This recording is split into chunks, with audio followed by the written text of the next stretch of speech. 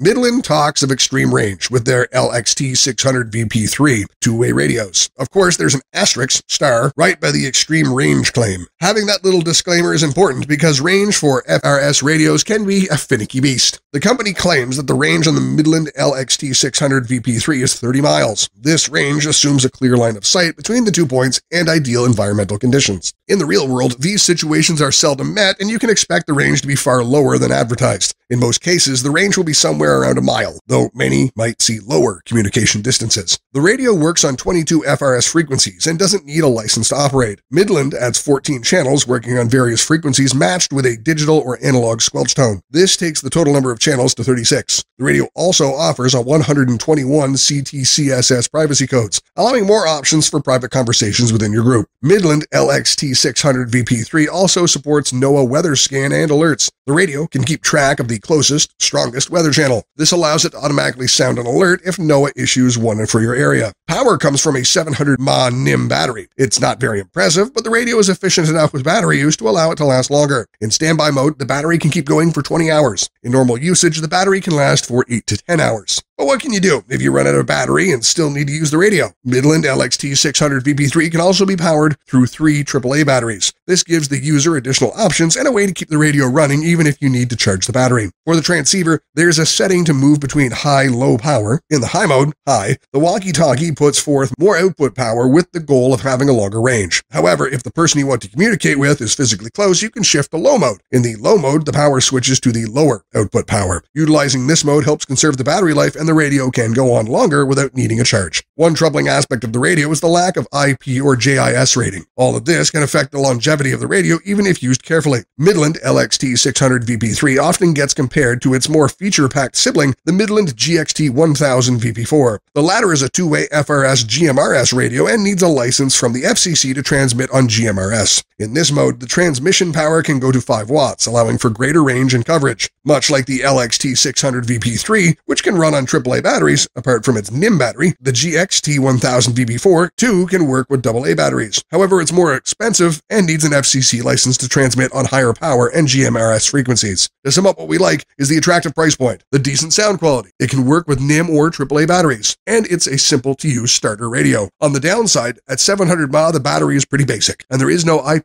or JIS protective ratings. Our ratings for functionality are 8 out of 10, reliability 7 out of 10, value for money 7.5 out of 10, battery 7.5 out of 10 for an overall rating of 7.5 out of 10. So what do you think? Is this the best walkie-talkie for you? Check another video where we reviewed the 3 best long-range two-way radios and see if any of these is a better option for you. Tell us your opinion in the comment section, and don't forget to hit the like button and subscribe. Have an awesome day.